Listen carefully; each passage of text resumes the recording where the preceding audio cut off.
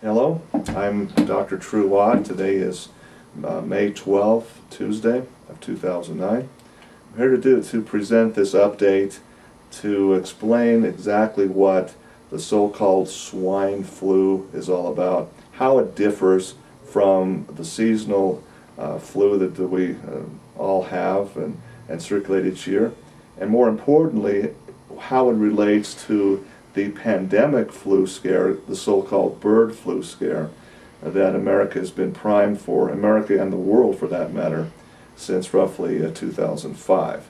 We're going to give you some very, very important updates and more importantly show you some ways to protect yourself and your family that I guarantee you won't hear on CNN or your nightly news. So please bear with me, but fasten your seatbelts. It's very important information.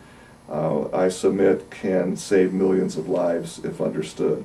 First of all, we need to look at what's in a name. Why are they calling it the swine flu all of a sudden?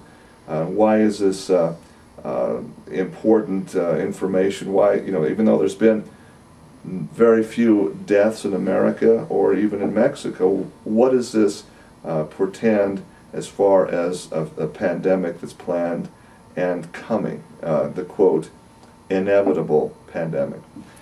First of all, we need to understand that the CDC and other scientists with the National Institutes of Health, Mr. Alexander S. Jones and others who are employed by the different centers of NIH and CDC to do computer models of emerging viruses.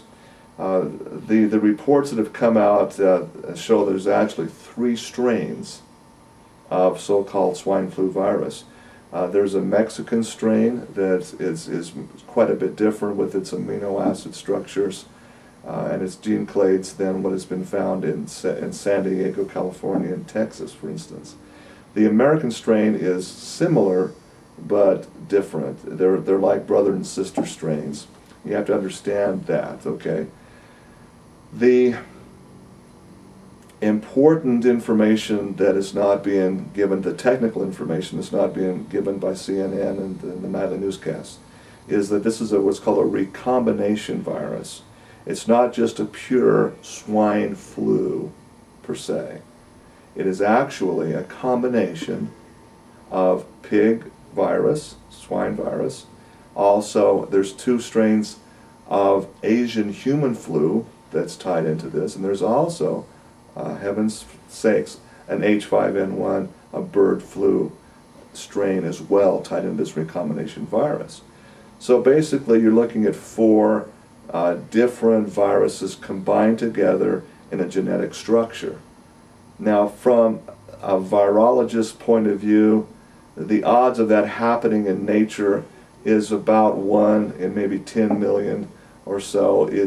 It's about like winning the lottery to get that combined in that form.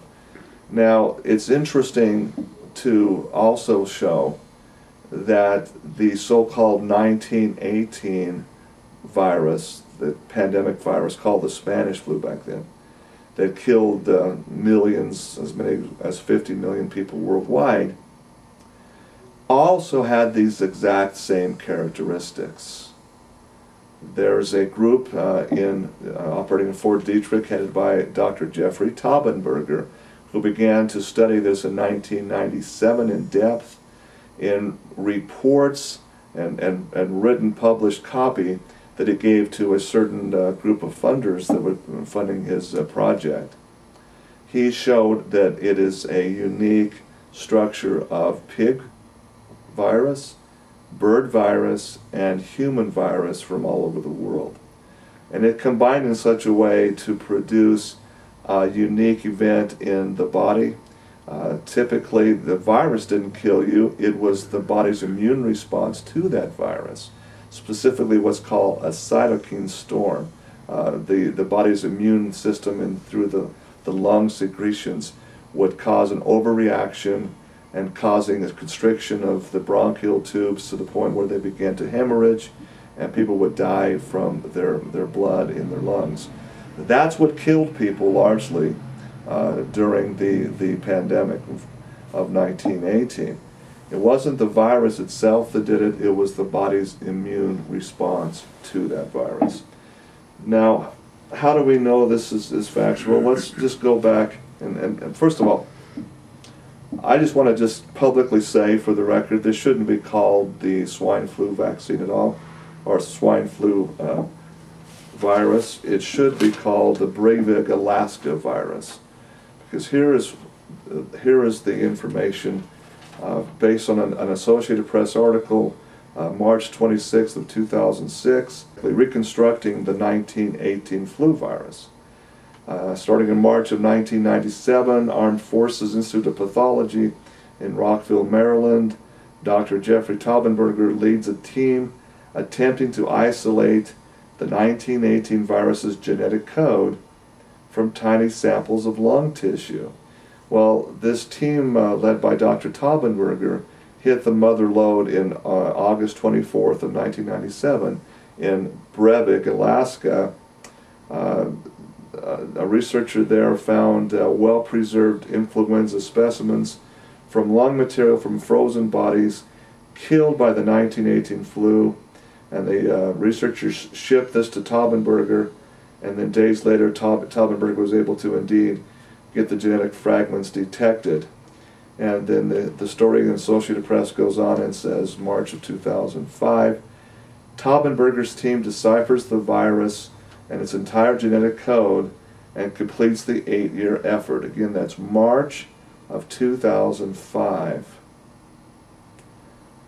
June 2005, Mount Sinai School of Medicine in New York took Taubenberger's work to the next level. They basically created plasmids or DNA rings carrying the 1918 virus structure, and of all things made them viable by introducing them to kidney cells, or what's called live cell transfers. So there you have the sequence of events leading now to the recreation, if you will, of this 1918 virus. And that the question must be asked, for what purpose? Who was funding Taubenberger's team, and for what end?